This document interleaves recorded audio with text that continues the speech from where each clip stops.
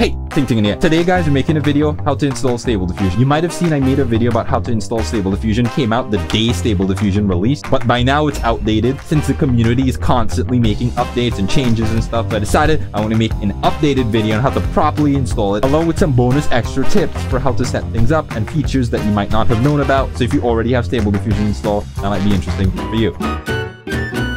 Yeah, so the first thing you're going to want to do is go to this link here. That's going to take you to this website. There's a bunch of different Stable Diffusion versions. Like when it just released, there was really just only one. But now there's a bunch of different ones. This is the one that's most used, has most of the features, and it's also easy to install. Click here on code, then click download zip. When you download it, you should have a file, Stable Diffusion web UI master.zip. You can download this to anyone. You can save it to anyone. It doesn't matter where you save it. Next thing you're going to want to download is Python at this link here if you don't already have it installed. That link is going to take you to this page here. You're going to scroll down and come down to Windows Installer. You just have to click that. I'm assuming you're on Windows. I believe this works on Mac and Linux as well. Well, the Automatic repo. I have not tested it myself though. The other thing you're going to download is Git. You're going to want to come to this link here. Get Windows, as I said. Now you want to get standalone installer 64-bit. Another file you're going to want to download is the Stable Diffusion model. Just recently it got updated to Stable Diffusion 1.5. That's what we're going to be using in this video. So you want to go to this link here, and when you arrive on the page, you should see this. If you do not have a Hugging Face account, you'll have to create a Hugging Face account in order to be able to see this. So keep that in mind. There's 1.5 or 1-5 prune.checkpoint and 1.5. There's comparisons between these. This is the one I'm going to be using in the video here. Click the download and wait for this file here to download. And then, yeah. So now you should have everything that you need to download downloaded. Now we can come back to our folder here. You can see I still have the Stable Diffusion Web UI Master. You see Stable Diffusion Web UI Master in this folder here. You just want to take this and drag it out of here. Okay, great. Now we should have a folder, Stable Diffusion Web UI Master. First thing we want to do here, the model that we downloaded, we want to move it inside of this folder. So wherever you downloaded that file, you want to go and get it. So you can see here, I have it here, 1-5 EMA only, Take the file and rename it to model.checkpoint, model.ckpt. Now you want to install the two files that you downloaded. We want to install Git. So just double click on the install file for Git. You don't have to change from the default settings, so just leave everything as is. You'll see a lot of different menus. You don't have to change anything. Just leave everything as it is. So don't worry. So we'll just wait for this to install.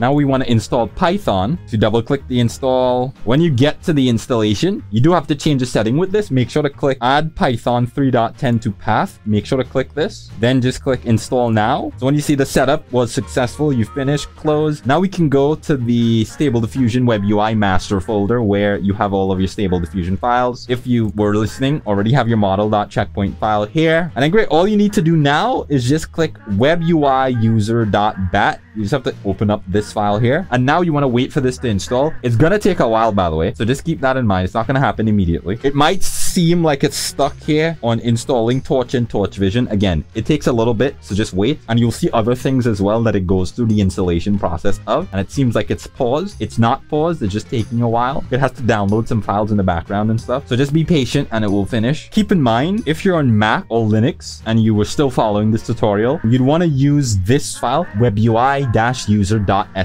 You'd want to use this one instead. One of the things about this too, if you use that file, it'll install everything, but it also runs Stable Diffusion at the same time. Okay, great. So now what you will see is running on local URL. So in order to be able to use this, you have to use it inside of your browser. Keep in mind, it works offline, so you don't need internet. You just need a web browser to access the thing. So that's what we're going to do. And open up our web browser here, and you type in the URL that you saw in the command prompt, and this will open up the Stable Diffusion window. Now we're inside of Stable Diffusion here. So I'm going to show you some tips to try to make this better in a little bit, but I just want to show you that it's working. So I just go dog, then I click the generate button here. I'm not going to change any of these settings or anything.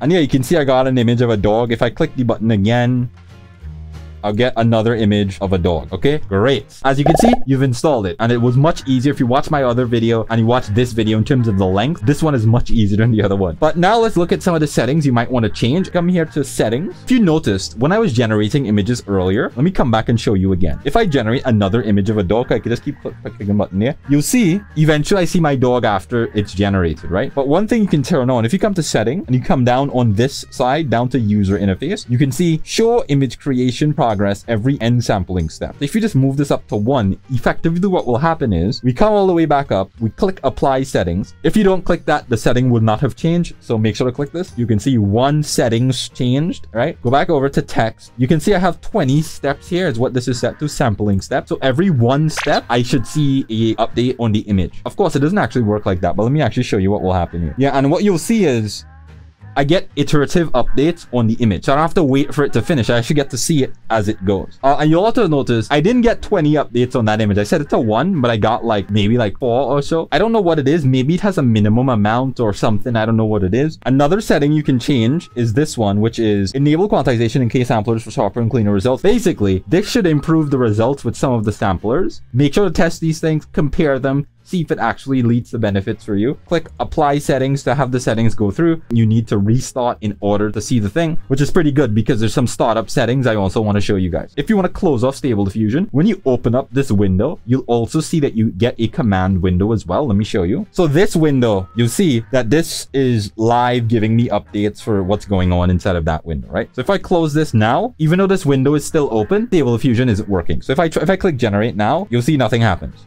And what we want to do now, we want to go to web UI user.bat and you want to click edit and you want to come down to command line args and we want to change some settings. So now we want to look at an optimization setting. So there's 3 different ones. There's Xformers, Med VRAM, and Low VRAM.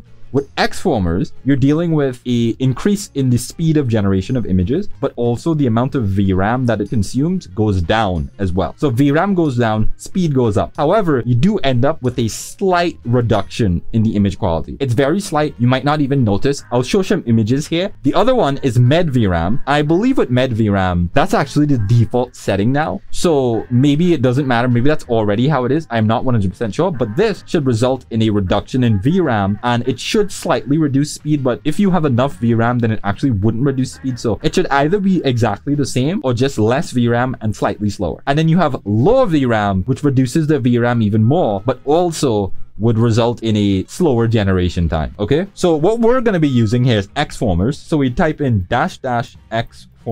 Depending on the card that you have, Xformers might not behave properly. I believe it's for the RTX cards, it works the best, but you can try on other cards and see if it works because some people say it works well, some people say it doesn't. So try it and see if it works for you because there's conflicting reports depending on which cards it is that you have. But again, if you didn't want to use Xformers, you just type -med VRAM is what you type for the medium VRAM one, and then low VRAM is what you type for the low VRAM. Okay, but as I said, in this case we're doing Xformers, so we go Xformers. Again, notice no space here, right?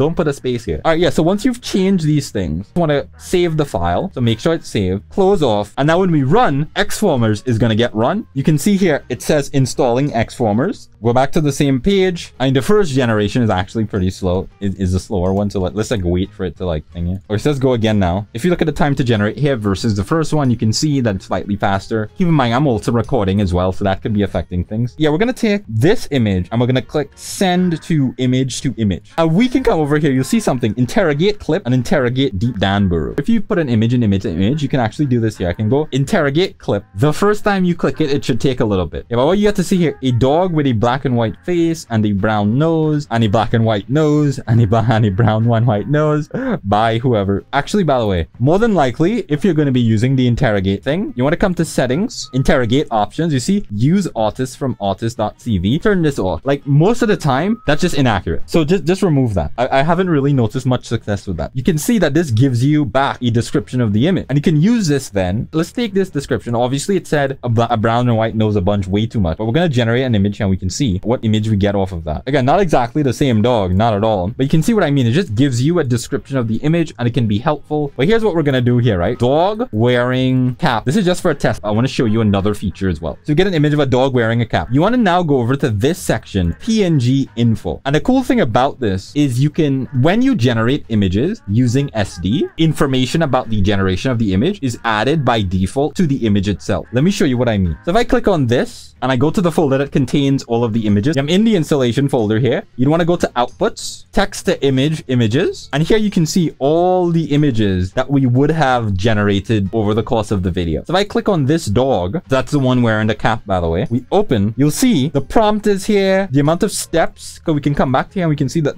the steps were on 20. So it has that, it has the sampler that we use, the CFG, the seed, the size of the image, the hash of the model, the amount of clip skip that we had. So that's the setting we changed earlier. And if I just come here now, let me actually generate another image. Let's go cat. And we're going to change some of these settings. All right, so this is an image of a cat, right? If I come here and I go send to text to image, you can see that this is a different resolution. It's a different amount of steps. It's a different CFG. If I come to PNG info, send to text to image, you'll see all of the settings change. And if I click generate, I'll get back the same image. Yeah, I'll get back the same image of the dog that I had before. So this is just one thing that you might not have known, that you can get the actual data that was used to make the image by uploading the image. So if you forgot the prompt for an image, you can just do this, assuming you didn't change that setting and turn it off. Okay, another setting I want to show is if you come here, you can see that the amount of images I generate here at batch count, yeah, it tops out at 100. If you try to set this number higher, like you do like 122, it won't work. It won't allow you to set a number higher than the amount here. So if you want to generate more than a default number of images, there's two ways you can do it. So the easiest way, make sure that your seed is set to -1. So you can just click this button here. So you right click, so don't left click on the generate button, and then click generate forever. And this will just keep infinitely generating images. So that's one way to get past the limit of 100, right? Where you just generate infinitely, and you'd obviously have to stop it at some point. But yeah, this is one way to do it. If you want to stop it, by the way, you can't just come here. You might see interrupt. If I click interrupt, it doesn't actually stop it. It just interrupts the current generation. So you want to right click again and then click cancel generate forever, and then it will stop. So that's one way. But another way you can do it, we're going to close it off again. I'm going to go back into the folder here, and this is the installation folder. We're going to come to uiconfig.json, and you want to edit this. And now all of the default settings, or the limits of all of the settings, are inside of here. Search for 100, or whatever the limit of the thing was, right? You can search for 100. So you can see here, text to image, batch count maximum. And now we can just change this to, let's say, 1000, and then save the file. And keep in mind, obviously, if you look around, you can see every single one of the settings, you can change what their defaults are from this. So we come here now and we launch WebUI user.bat again, go back into our browser, and what you'll see, if I come over here now, if I move the number, you'll see that the new max is set to 1000. And you can obviously set that to whatever number it is. Just be wary that the lower you set it, the harder it is to make slight incremental adjustments. So you have to come over here to like move the number around and stuff. That's how you change that. So anyway, guys, thanks for watching the video.